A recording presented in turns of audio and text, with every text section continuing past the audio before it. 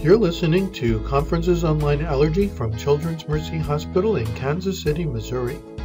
Today is September 23rd, 2019, and I'm your host, Dr. J. Portnoy. Our topic today, telemedicine and allergy. Our presenter is yours truly, Dr. J. Portnoy. I'm the Medical Director of Telemedicine at Children's Mercy Hospital in Kansas City, Missouri.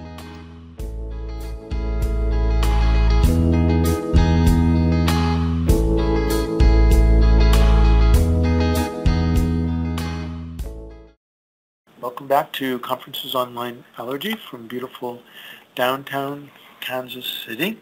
We're going to shift gears now. We were talking about allergen immunotherapy, which is old. It's central to what allergists do, but it's been around for a really long time. And now we're going to talk about something that maybe someday will be central to what allergists do, but is relatively new. How's that for a transition? Segue. So we're going to talk about telemedicine and allergy. And one of the hats that I wear, is, besides being an allergist, is I'm the medical director of telemedicine for Children's Mercy Hospital. I don't know what that means, but it's fine. I take it. Sounds impressive. I met some good friends of mine. Here's some of my robot friends here. Go to national meetings. I actually attended a meeting as a robot. This is a meeting that I went to. I don't recall which conference it was, but there was a robot there that they allowed me to log into, and then I could wander up and down the hallway talking to people, and I could go into sessions and watch the sessions and so on as a robot. So I didn't have to travel to wherever the meeting was. I don't recall where the meeting was. I thought it was just fun. When it was lunchtime, rather than going to lunch, I went back to the display area and got plugged in. So my lunch was electrons. They were delicious. Let's get started. These are my disclosures. They're the same disclosures as they haven't changed in an hour. Learning objectives have changed now, and that's good. Here's a few fun facts. More than half of all U.S. hospitals currently have a telemedicine program. I don't know if it's hospitals of a certain size or not, but it's becoming more common. Telehealth is expected to grow in the U.S. at a compound annual growth rate, it sounds like an investment, doesn't it, of 27%, reaching $9.35 billion by 2021. So it's really a very rapidly expanding area. 800,000 online consults in the United States in 2015. 22% of employers with 1,000 or more employees currently offer telemedicine services, and another 27% of employers plan to offer it by the end of this year. Our employer does. We have one of I work at a hospital. We all are employees of this hospital. We get health care through the hospital, at least most of us do. And one of the options we have is that we can use urgent care services online by telemedicine. And our hospital health plan will subsidize that and help pay for it, because they would rather that we do that than that we actually go to a brick and mortar urgent care center. It's a lot cheaper and efficient. It's cheaper, that's why they do it. But it makes it a better benefit. 86% of physicians surveyed said they were satisfied with the quality of care provided while utilizing a telemedicine system. These are physicians who used one.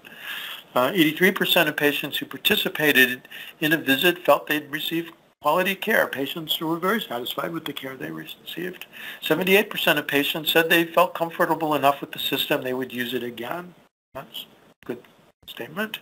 76% care more about access to care than the need for human interactions with their healthcare provider. They don't see the doctor because they want the laying on of flesh with energy transfers and that chit-chat personal. I don't go to the doctor because I want to be a friend with my doctor. I go to the doctor because I want to get health care. And that's what most people do. Some people want chit-chat and have a relationship and the doctor to be their best friend. And most people don't. They want to get their health care issues addressed and get on with their lives. The doctor's not their best friend necessarily. 29 states and the District of Columbia uphold laws mandating health plans cover telehealth services. If you can be seen in person, then you must also be paid for to be seen by telehealth. In 29 states, and that's increasing each year. So it's increasing. Okay, well, I like this scenario. I've done this for a couple of years now. Just imagine you're a mom, and you've got two kids. You've got a young child, and you've got an older, like a 2-year-old and a 6-month-old. And the 6-month-old wakes up and looks like that. Okay, your worst nightmare. 6 a.m., the kid's screaming. Maybe he has an ear infection. I don't know what's wrong with him, but he's really unhappy. The 2-year-old is still asleep in bed, and of course the dad's on a trip somewhere. Who knows? You're by yourself. What do you do? That's really a terrible dilemma. You notice down the street there's this wonderful urgent care clinic that's open 24 hours a day. You have to wake your 2-year-old up. You have to get everybody bundled up. You have to go to that clinic. You have to wait in line. You have to pay the fees.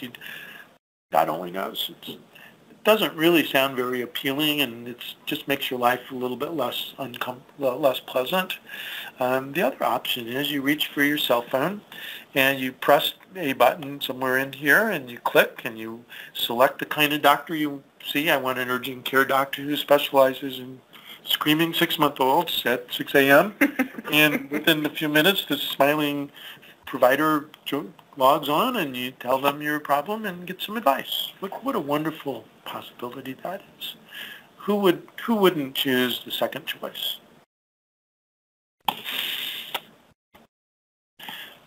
Okay, it's Uber. It's Uber for medicine. Why is Uber successful? Well, we could take taxis, or we could do Uber. This is not a non sequitur. There's a reason for me showing this comparison. The taxi is not always available. The quality is iffy. It's dirty, cramped cars a lot of times. The payment is a hassle. I don't even know what I'm paying in advance. Most of the time they won't take my credit card because they want cash, so they don't have to report it, and you might be taken for a ride, literally. Unpredictable prices, and the experience is often variable and in many cases not very favorable. Uber, you call them when you want them. You're on demand from your phone. Quality is measured. You grade the driver grades you, and that, as a result, the quality is usually pretty good because everybody's being graded. The cars are usually pretty nice. It's the guy's personal car. There's no hassle with payment. You pay before you get in the car. You already know. You've given the tip. Everything is done. For prices, you know what the price is before you hit the select button. The experience is almost always good. I've not had any I'm sure there's somebody who had a bad experience, but I've never had a bad experience. Okay. Why would anybody choose a taxi over Uber? Why would anybody choose an in-person health visit over a virtual visit? Let's compare the medical office with the direct-to-consumer telemedicine. You have to make an appointment. The quality is unknown. You maybe get word of mouth from somebody else who went to that provider. You have to travel. It takes time. It's only open certain hours. The payment, who knows what you're going to pay, depends on the health plan, the co-pays, what procedures are done. And whoops, the radiology technician isn't in your network, so suddenly you're paying a lot more. Who knows? There's a lot of traps, a lot of gotchas in healthcare. Experience may be good, it's hands-on, but I would venture that most of us can relate an unpleasant experience. Direct-to-consumer is on demand when you want it. Quality is measured. In healthcare, it's still problematic, but what do you measure and how do you measure it? But they try to measure it. You don't have to travel anywhere. It's always available. Predictable price for the visit. You know exactly what you're going to pay before you do it. And the experience is also good, even without the hands-on. The physical laying on of hands is not there. But generally, the experience is good. A lot of companies provide this type of service. This is just a few of them. There are many more. I'm not necessarily endorsing any of them. Teledoc, AmericaWell, Doctor on Demand, MD Live. There's whole bunches of them. And I don't know which one our health plan uses. They've got their own app that's through the health plan, but it connects you to one of these platforms, I'm pretty sure, and you get to talk to a provider and they will give you advice. The advice could very well be come into the urgent care clinic and be seen, but it turns out that 70 to 80% of the time the problem can be resolved with the online visit. That's pretty good. Telemedicine is playing a major role in healthcare delivery. The revenue is expected to reach $1.9 billion by last year. I guess I need to Date this slide. Projected growth rate is 56%. Consumers are engaged, cost-conscious, tech-savvy, and convenience-driven. That's why they're doing telemedicine and not going to the doctor's office. And they want convenience over quality. Millennials in particular favor mobile health care. 82% prefer telemedicine. If you ask them, they really hate going to a doctor's office. 54% of them will postpone an appointment because they can't take time off from work. They don't want to have the high co-pays. It takes too long to get an appointment to be seen. Long waits. A lot of millennials don't have a primary care doctor. They use urgent care, ad hoc care, and that's what they want. And we can tell them that's bad, and they don't care what we tell them. They will do what they want. 71% of younger ones are likely to cancel appointments in a brick and mortar because the problem they have went away by the time the appointment comes up. It's what they want. They want care when they want it. They don't like the usual waiting room doctor experience. 66% of urgent care centers have waiting times of less than 20 minutes. 9,000 urgent care centers expected to grow. So they want urgent care. They want care when they want it, whether it's online or urgent care. And 37%, as I said, offer on-demand telemedicine. So the patients don't have to leave work. You can do your telemedicine visit from your workplace if you want to, or from your home. And employers like that too. Instead of the employee taking off for 2 hours to go to the doctor's appointment, they can do a 20-minute visit in their office with the door closed. There's no travel expenses. There's less interference with other responsibilities. You can't get a viral infection by telemedicine. If I go to a doctor's office, I can get an infection. When I do it by online, the worst I can get is a computer virus, I suppose.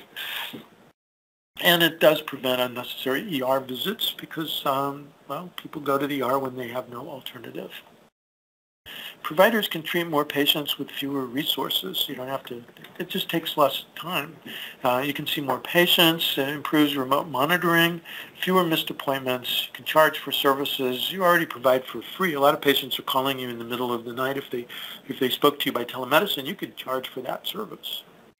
And you can offer your appointments from your home. You can see your patients from home and not have to go into an office. You don't have to have a receptionist, an overhead, the utilities.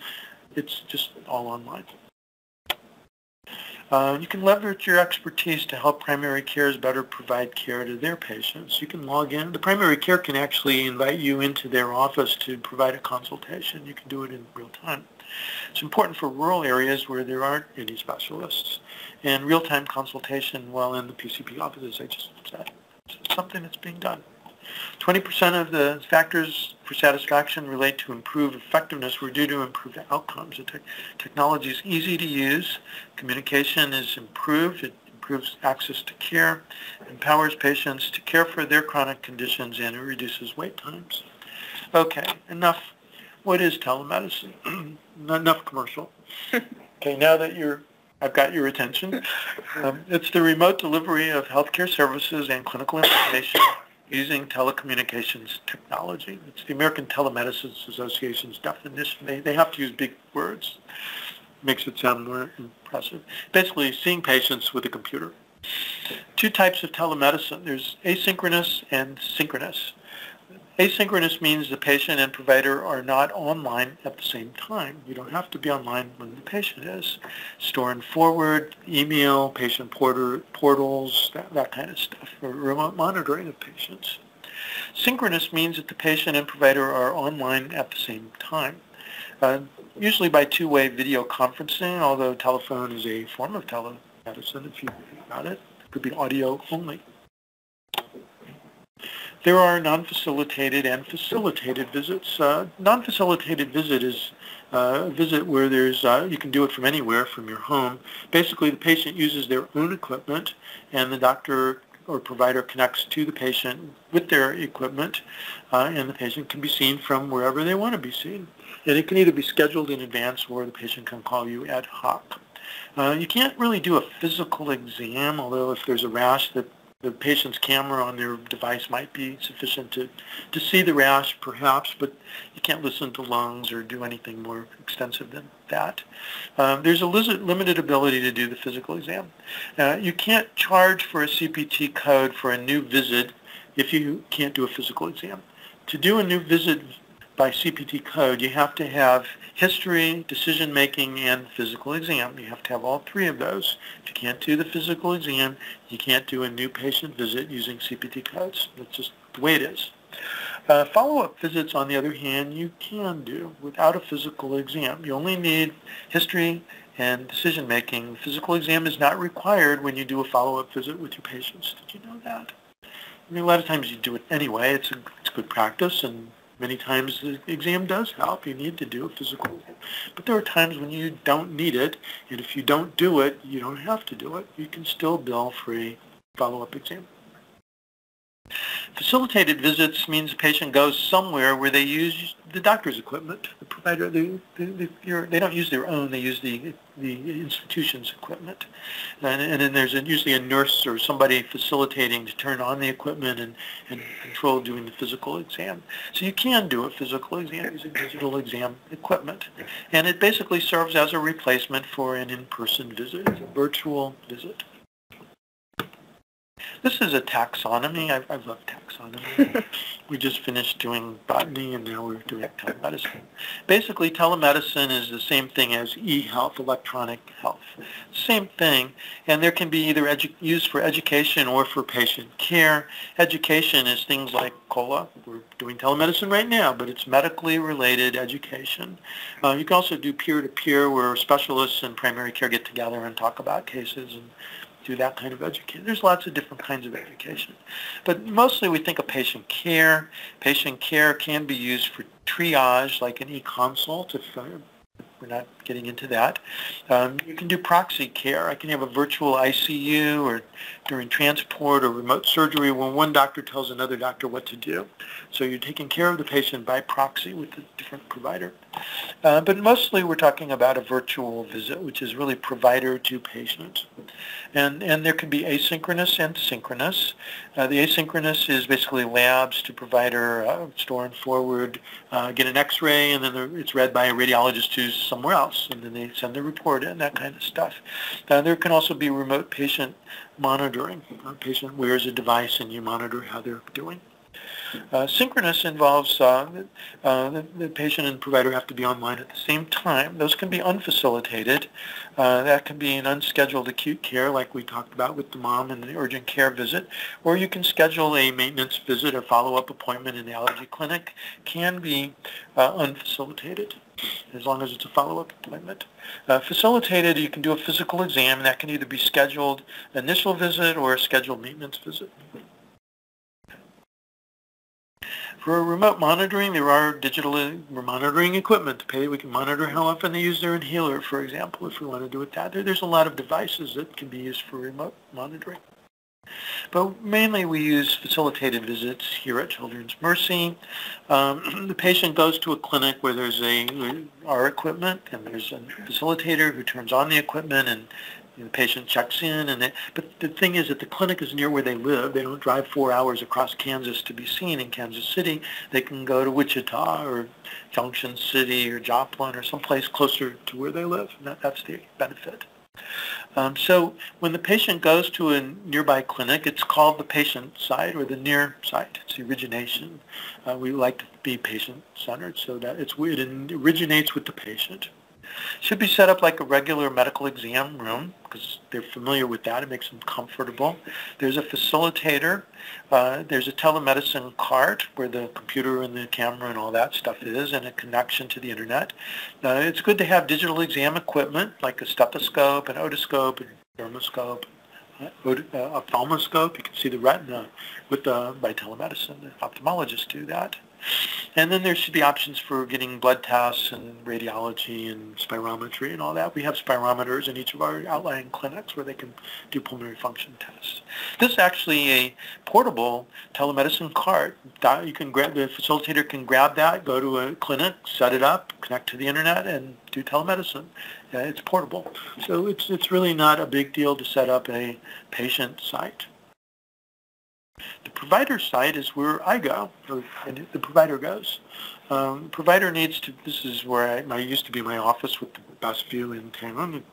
You can still go there and see it, but I don't have that office anymore.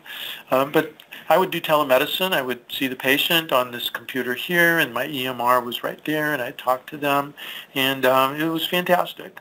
So the surgeons can do the same thing. It's the place where the provider is located when they're providing care to the patient. Okay, so again, the originating site is where the patient lives. It's a medical building or a hospital. It could be a school. That could be a place where it's got to be where the patient is. It's a sending room where they're seen. It can be set up like a traditional exam room, and you need a facilitator, telemedicine cart, exam equipment, and testing capabilities. My site, it can be anywhere, even outside of the country. I can sit in Belize. Wouldn't that be nice? And see patients from the beach.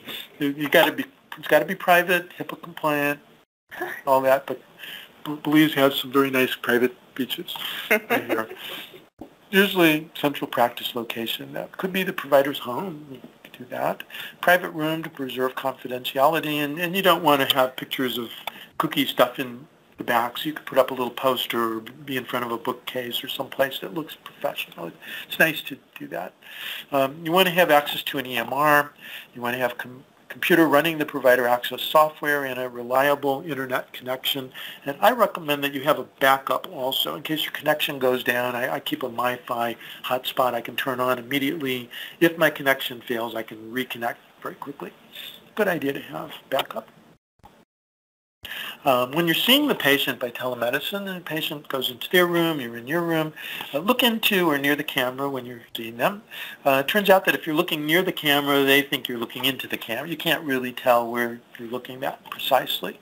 So I always state who I am, where I'm located, and that I can be heard. I'm in Kansas City. You're in Wichita. Can you hear me? It's good to establish that right at the beginning just so everybody knows where everybody is. Explain that every so often you may look away. If I'm looking at the EMR, I'm looking over there, they're kind of wondering, what are you looking at? And in a face-to-face visit, they can see you looking at the EMR, but on telemedicine, they don't really know what you're looking at. You can print instructions to their location. You can send prescriptions to their pharmacy. You can order blood tests. We don't do allergy skin tests by telemedicine. After all, I'm just a computer screen. I have no arms. I can't do skin tests. But it's really not safe. You have to have a provider on site in order to do skin tests. We just do blood tests. And then spirometry is available too. The nurses need to be trained to do it. You can do a physical exam. The question I'm always asked, well, how do you do an exam? Well, you can. Here it is. You can use a digital equipment to do this exam. Here's a digital stethoscope. You can look in the ear. You can look in the mouth. It's perfectly fine. I find it totally adequate. Lots of different kinds of equipment, and there's more coming out all the time, so it's really not a problem. Scheduling. It takes about as long to see a patient in person as it does by telemedicine. In fact, telemedicine visits are often a little bit shorter. There's less chit-chat, less kind of walking into the room and doing all that, getting acquainted stuff. The patient's already there waiting for you. You connect in and you just start talking. It's actually a little bit faster. You want to maintain eye contact with the camera. Ideally, if you haven't done this before, do a trial run before you see patients just to make sure you're familiar with it. At our hospital, we require a training session where you spend a little bit of time practicing with it. And you want to have spare parts if the microphone fails or the cord fails or whatever. You want to be able to replace it pretty quickly. Some things are more likely to fail than others. And most important, have a technical support number that you can call the tech dude or babe or whatever and get advice. So what does our program look like? It looks like a specialty clinic on the inside and out. We have all of the same kinds of people. It looks the same. It really is the same because Children's Mercy owns all of our outlying sites. In a private practice, you don't have to own it. You can rent space. You can rent space from another doctor and just use one of their exam rooms and so on. You don't have to own it, but whatever. You want to be able to control it and have both the patient and provider sites. Live, interactive, two-way, audio-visual. And we usually have an RN, although we have some respiratory therapists too who can serve as a telefacilitator. Who can who should do it? Well, it's not for everybody. Some providers really want that hands-on chit-chat relationship with their patients experience. They should not do telemedicine. Don't do it if you don't want to. You shouldn't do it. If you really want to, then you should. You must be licensed to practice in the state where the patient is, not where you are. If I'm in Kansas and I'm seeing a patient in New Jersey, I have to be licensed in New Jersey to do that. If I'm in New Jersey and the patient's in Kansas, I can see them because I am licensed in Kansas. You need to be flexible and tolerant. Sometimes equipment fails. Sometimes schedules are different. You just have to be able to go with the flow and not get impatient if things don't work. You need to overcome whatever intimidation you have regarding being on a camera, operating electronic devices. If computers scare you, if you're nervous in front of a camera, maybe telemedicine isn't for you. You should be creative, have problem-solving skills, a television-like personality. I think that's good. You need to be able to talk and come across through the screen because you really look a little bit different when you're on a screen versus if you're in person. And it's best if you see patients by telemedicine on a regular basis. If you only do it once a year, you're never really going to get the skill set required to do telemedicine. A seasoned clinician is better. They have medical skills, so all they have to do is focus on adding the telemedicine part of it. And if there's a younger graduate, it's good to be coached by somebody who's had more experience. But that's true for pretty much all aspects of healthcare. During the visits, there's less, I've mentioned this before, it's just a little bit more problem-focused.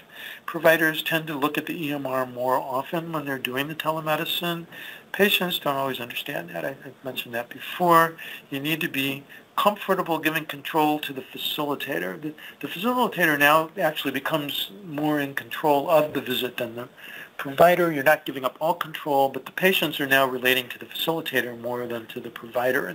And a lot of times that they're more comfortable with that because providers can be very intimidating, and now they've got somebody who's less intimidating that they're relating to. So part of the reason for the high satisfaction rates.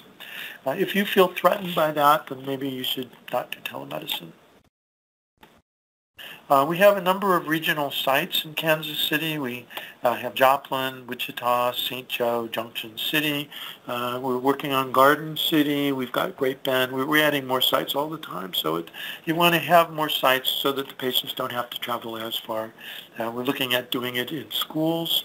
And eventually, with Kids Care Anywhere, we have a direct-to-consumer where they can do it from home. Pretty much all of our specialties offer telemedicine services. There's no reason why any particular specialty shouldn't offer this. It's something that anyone can do. And the number of encounters continues to rise. Right now we've seen as many as 400 per month now, ambulatory visits, and the number is continuing to rise. This slide needs to be updated to 400.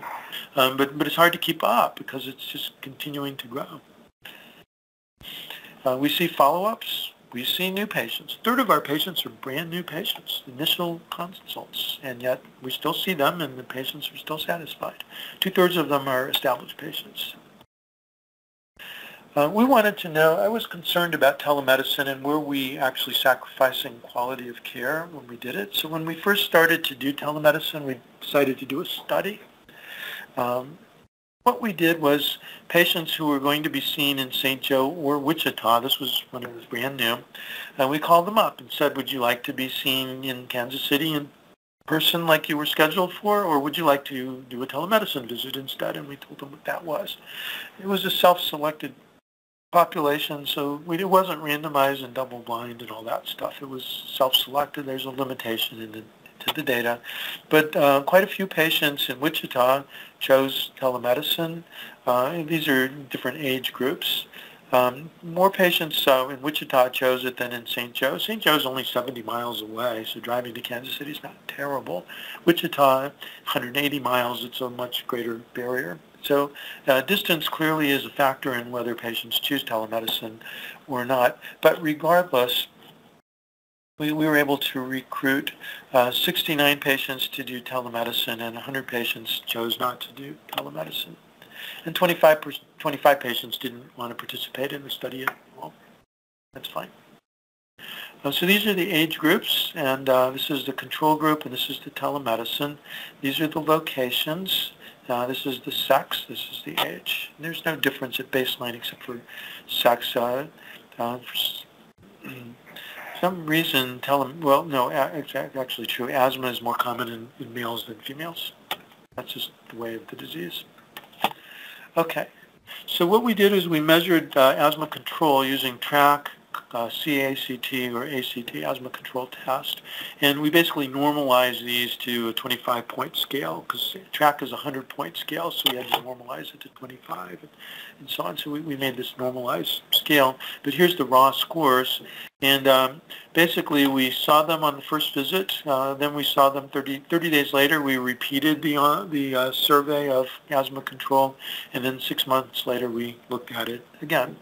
And we compared control versus telemedicine. Not a whole lot of difference. There was no difference at all. Telemedicine and in-person visits had the same degree of asthma control. Okay, well, so what does that mean? No difference between asthma scores initial 30 days and 6 months. So this is the initial score, and at 6 months, what was the difference between the control and the telemedicine? The difference here was not very much, and there was no statistically significant difference between these two groups. So the question is, was it inferior? We weren't trying to prove that telemedicine was better than in-person visits. We just wanted to show that it wasn't worse. Okay.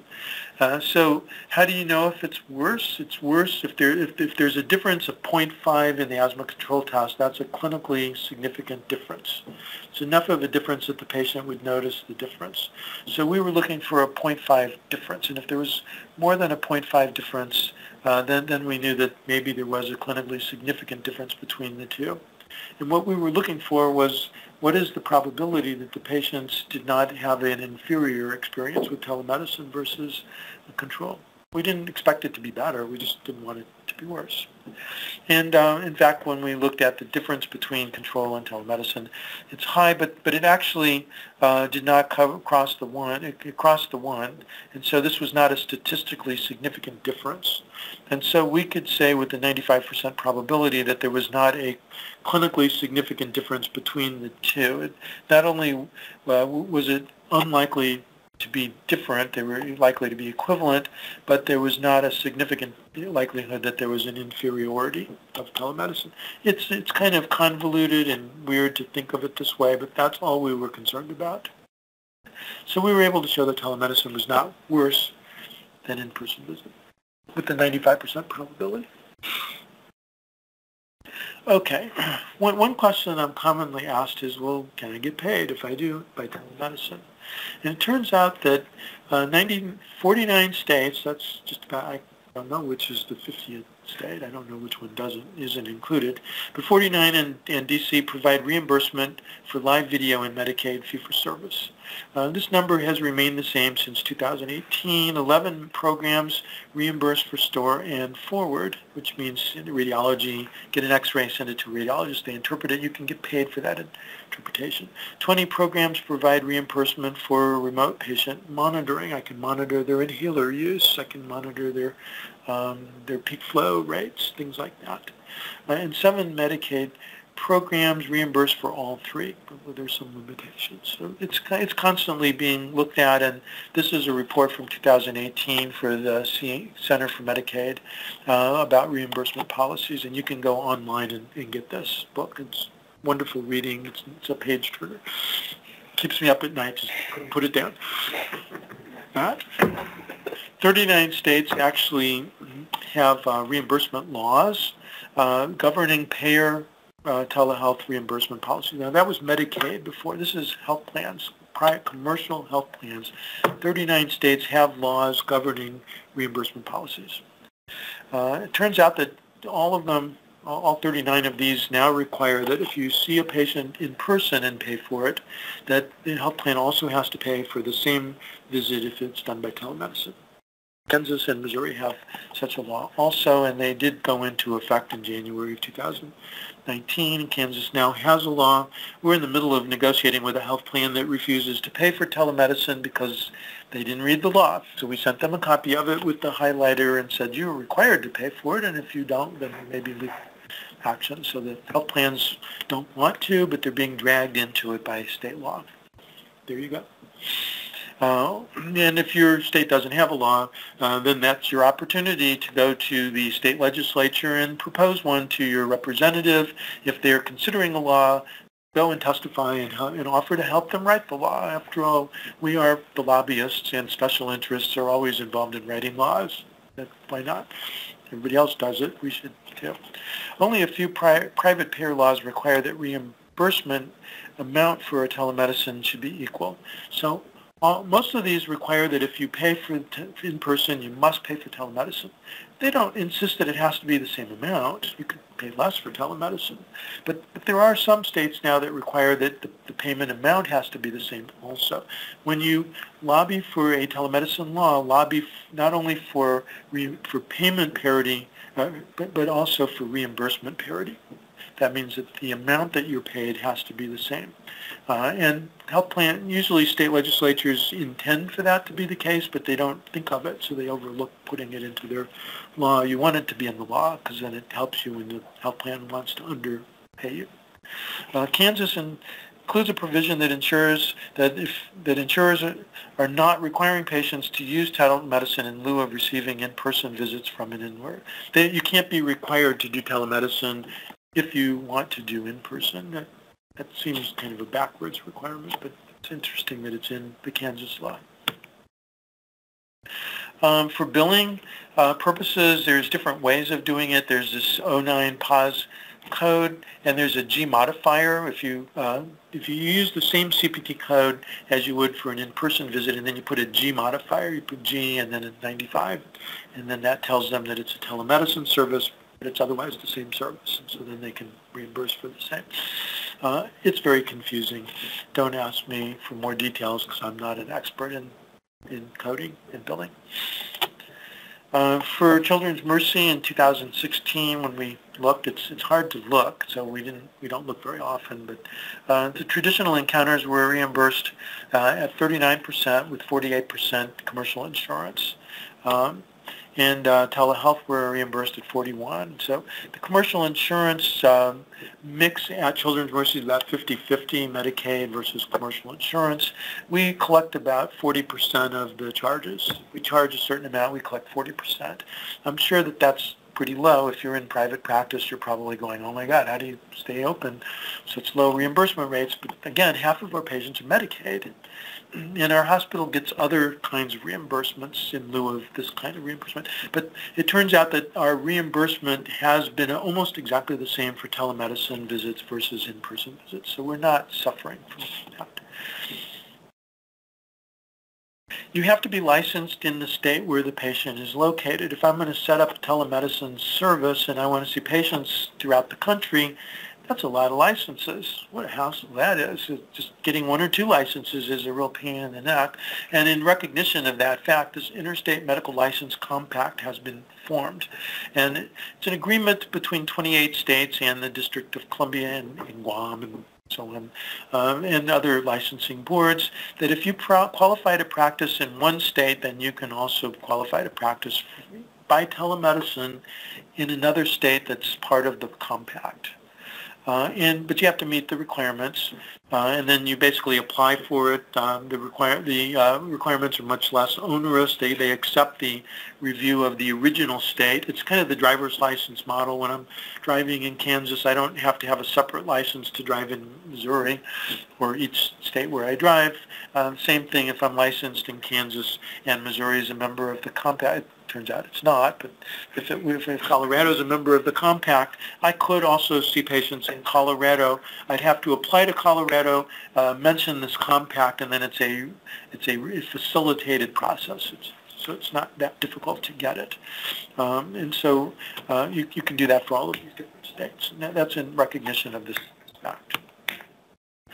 Okay, satisfaction survey. We do a lot of satisfaction surveys with our patients who are seen by telemedicine, and we ask them how their experience was, and they're pretty much all satisfied. The only reason that patients are unsatisfied is if there's technical problems and you don't quickly address it. So if the connection fails and you don't reconnect and they don't get to see the doctor, they're not very satisfied with that.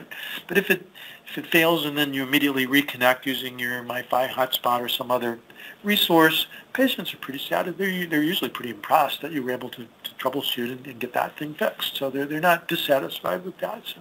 So it's really interesting how that works. More important, we ask patients, are you more or less satisfied with telemedicine or in-person visits? And the patients, 2/3 of them are equally satisfied with an appointment by telemedicine as they are in person.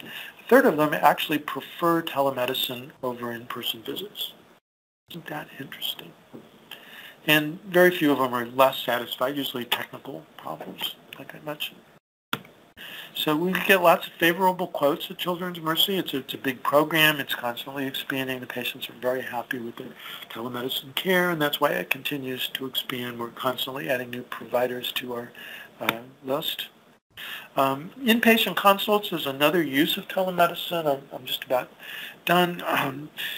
There was one study by STACU where they did inpatient consults on patients with antibiotic allergy, and there was a physician assistant who did skin testing, and then the allergist logged in and looked at the results of the skin test and made recommendations for an oral challenge or whatever. And so you can do inpatient consults, and that resulted in improvement.